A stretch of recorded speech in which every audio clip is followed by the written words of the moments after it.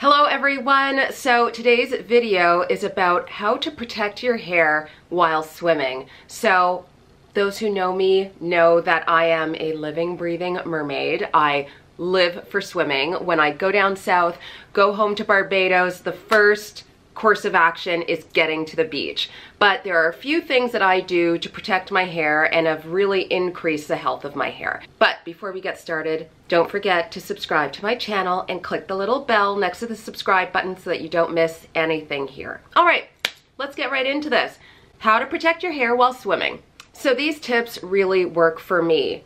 As I always say, think critically about what you consume here on YouTube and make sure that these tips both fit into your lifestyle and make sense for you. So these tips have really served me well over the past few years, and I find my hair is much more soft and manageable when I implement these things. So number one, I won't swim in chlorinated pools. They are just not for me. We have this beautiful sportsplex up the street from us, and when I walk the dog, when I walk by, you can smell the bleach from outside, and I just feel like it's just so bad for your hair and your skin. So, you know, I've got lots of friends with in-ground pools, and when I go to a pool party, I will whip up my hair into a bun or a cute twist, and I will not submerge my hair in that pool. Yes, I am that high maintenance diva, but girl is not trying to break off all of her hair after one day in somebody's chlorinated pool. It just is so drying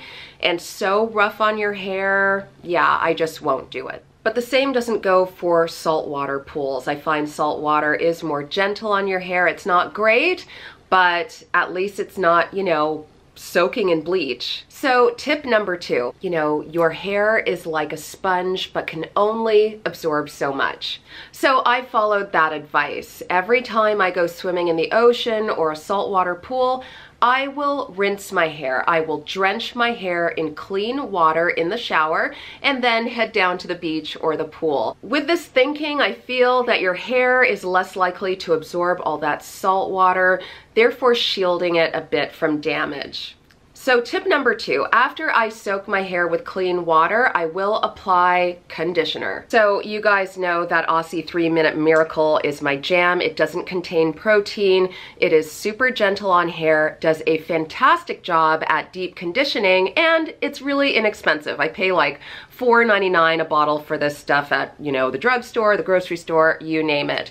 So after I rinse my hair with clean water in the shower before heading to the beach or the pool, I will coat my hair with this conditioner. I'll really work it into my hair so that it doesn't look like I have a bunch of white conditioner in my hair at the pool or the beach, but I feel like it really works to protect my hair, to act like a barrier against salt water.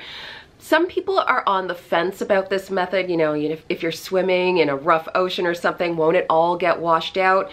Maybe, but I feel it really works for me. I've been doing this for the past 10 years or so, and I feel that my hair is so much softer, so much more manageable, and it's easier to detangle when I apply a layer of conditioner before swimming.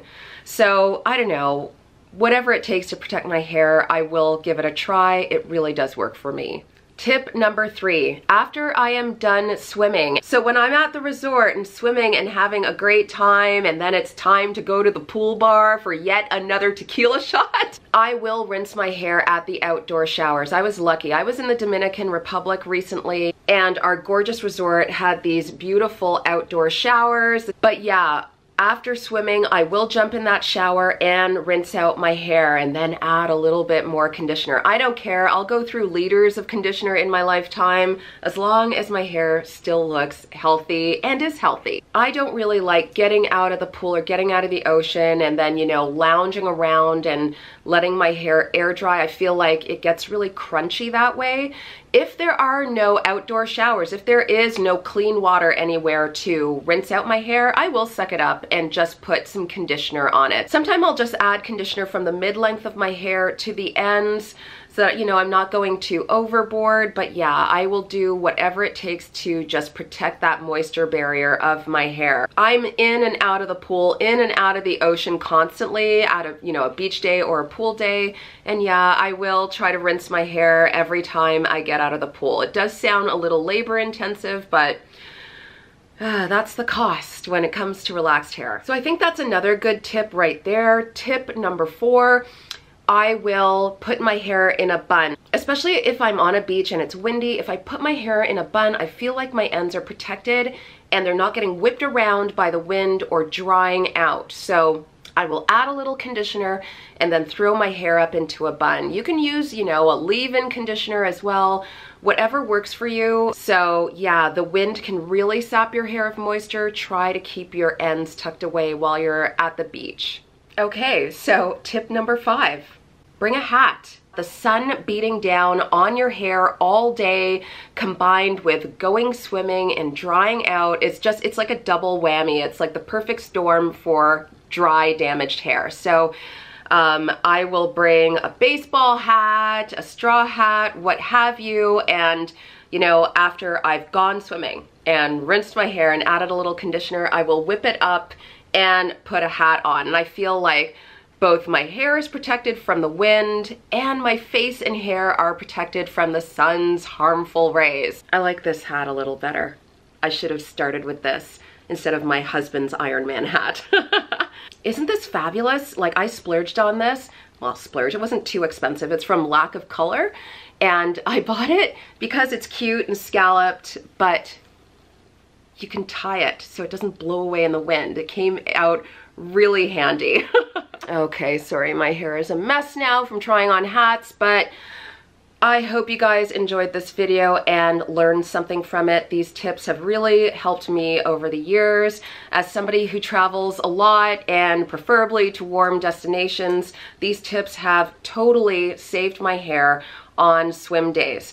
If you have any additional tips, like how you protect your hair when you go swimming, please drop them in the comments.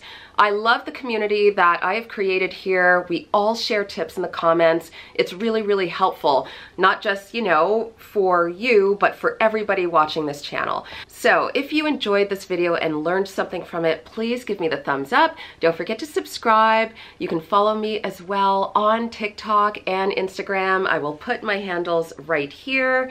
I love you guys and I really appreciate the support. Have a glorious day.